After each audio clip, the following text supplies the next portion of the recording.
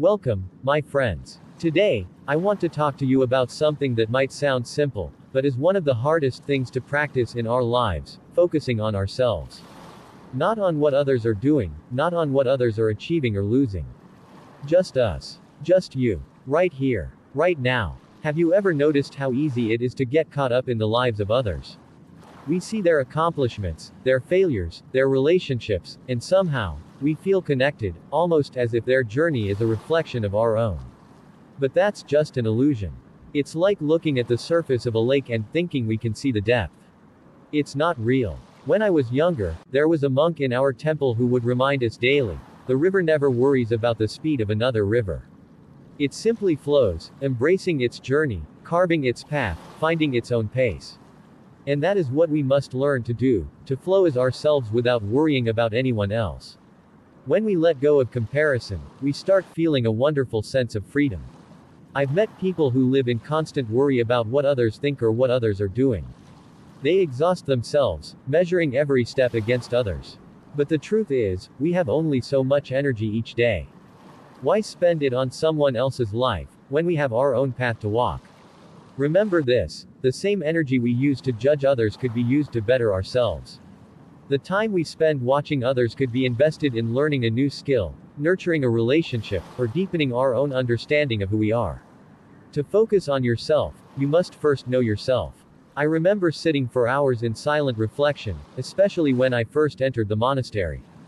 It was difficult. My mind wandered to all the things I felt I wasn't, the things I thought I lacked. But slowly, as I got to know myself, I realized I had strengths I'd overlooked, passions I hadn't yet embraced. When you take time each day to sit quietly, you're giving yourself a chance to see your true self. Maybe you can start with just 5 minutes, breathing and observing your thoughts. You might be surprised at what you find: the dreams, the fears, the untapped potential within you. In our monastery, we have a garden. Each monk has a section to care for, and when I was first assigned to mine, I couldn't help but notice the others' gardens. They seemed more beautiful, better kept. And one day, an elder came to me and said, "Stop looking at their gardens. If you focus on your own, it will bloom in its own way, in its own time." I followed his advice, and soon, I stopped comparing. I started noticing the beauty in my garden, in the way the flowers grew, the unique way the plants responded to the seasons. And I realized then that comparison is often just a distraction. When you focus on yourself, on what you're nurturing, your own garden begins to flourish. Focusing on yourself also means being present in the moments that make up your day. In the monastery, we say, the present is the seed. Water it, tend to it, and it will grow into your future. Often, we're too distracted by what others are doing to notice the beauty and power of the present moment.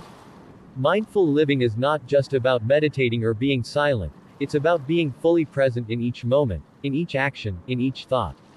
Try it. Next time you eat, taste each bite fully. When you're walking, feel each step.